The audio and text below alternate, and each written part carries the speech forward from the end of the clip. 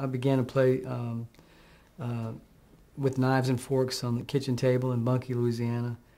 And then my mother kicked me out of there and brought me out to the backyard where I could make less noise. And the neighbor heard it, and she heard me playing on these trash cans in the backyard. And so she said, "Your son sounds like he has some talent, so why don't you get him a set of drums?"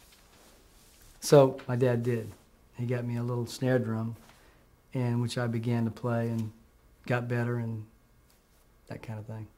Now, how did you first even learn to do the drumming on the tabletops? Is that something you were really attuned to from other sources? Yeah, I guess it was just by, listening to the radio, because there wasn't much television. There was a bit of television back then, like Liberace and things like that were on, but I guess it was listening to the radio, my dad bringing me to like parades and that kind of thing, hearing drummers and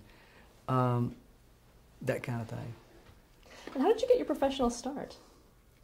Well, I started out as an amateur drummer, of course. Were you taking lessons? No, I never took lessons.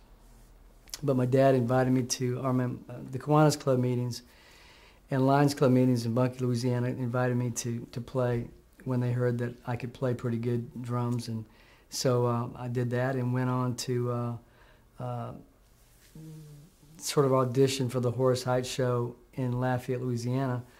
He had his show, the Horace Heights Swift Premium Hour, and I was a big hit in Lafayette. Of course, I was a hometown boy, and my dad asked Mr. Height if I had any future in show business, and he said, "No, I don't think so, Mr. Thibodeaux.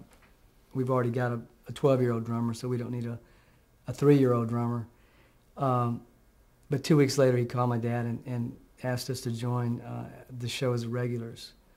Myself, my dad had to leave his job at United Gas Company and take over watching over me. Of course, his nickname was Hollywood, so he enjoyed that kind of stuff. I remember the nice-looking dancers on the show and all the nice ladies that sort of took me in and cooed and coddled me. And I remember flying on planes and with them and with the show and rehearsing with the band and traveling from city to city when we traveled all over the United States, Canada, doing one-night stands with them at the age of 3.5, 4 years old.